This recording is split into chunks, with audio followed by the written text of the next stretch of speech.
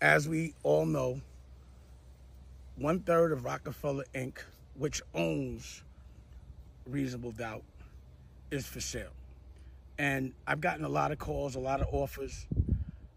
I don't know if people are hummer stunting, or not. We'll see who shows up. But I definitely got some very healthy offers, and I appreciate those.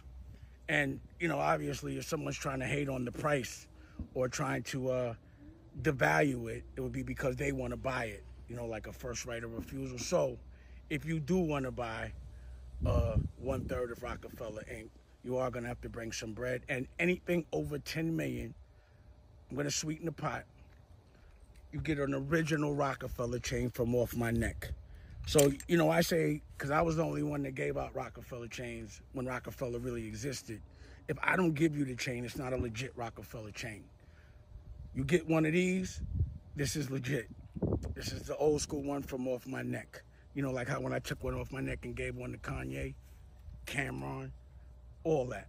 So, again, if you're going to call, please have the intention of spending some real money and actually completing the transaction. But if you come with the right amount of money, you're going to get a chain. Or, at least you'll have to battle with homeboy on the first right of refusal. Hop.